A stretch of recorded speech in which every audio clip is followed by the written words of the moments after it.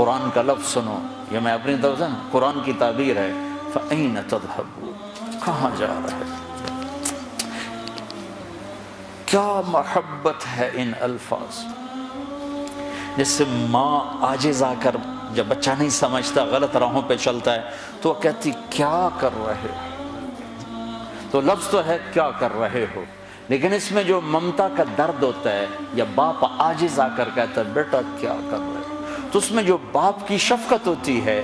کہ آگے نقصان دیکھ رہا ہے کہ یہ میرا بچہ برباد ہو جائے گا، تو اس وقت بے بس کر کہتا ہے کیا کر رہے، کدھر جا رہے؟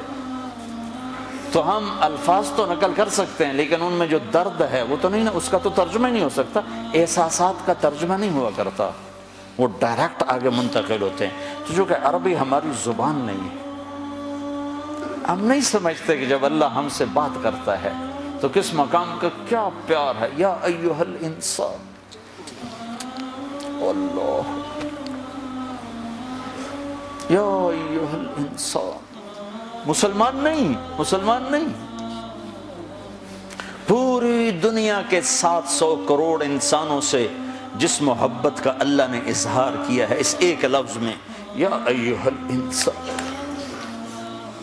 یہ مجھے یوں لگتا ہے جیسے اللہ زمین پر اتر آیا ہو اور ایک ایک کے کندھے پکڑ کے کہہ رہا ہو کیا کر رہے ہو، کیا کر رہے ہو، یا ایھا الانسان ما غرک بربک الکریم، او میرا بندہ میں تو تیرا رب تھا، تو نے مجھے کیوں چھوڑ دیا؟ یہاں تو عام ہے نا، ماں باپ کو اولادیں چھوڑ کے چلی جاتی ہیں، ہمارے یہاں تو ابھی کم ہے، جو کبھی ایسا ہو جاتا تو ماں کیوں جا رہے ہو، اس کیوں کے اندر جو درد ہوتا ہے، کدھر جا رہے ہو، اس میں جو درد ہوتا ہے، کیا کر رہے ہو، اس میں جو درد ہوتا ہے، وہ ایک ماں کا ہے، ایک باپ کا ہے۔ اس کو اللہ سے جوڑو اور اللہ کی شفقت محبت کو لامحدود کرو، پھر اس لفظ کو سمجھنے کی کوشش کرو، یا ایھا الانسان، او میرا بندہ، ما غرک بربک الکریم،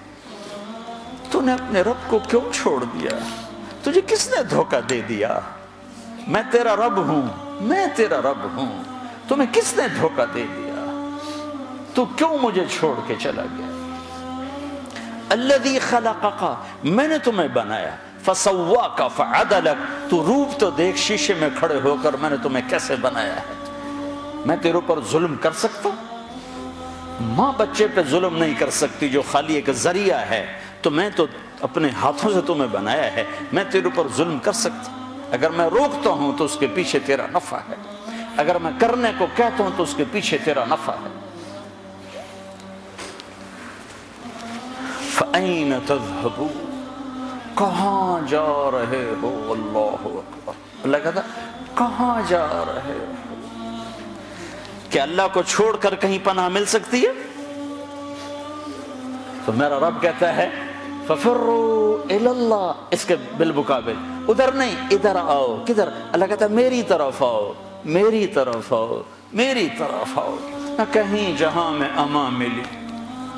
جو امان ملی تو کہاں ملی، میرے جرم خانہ خراب کو تیرے عفو بندہ نواز۔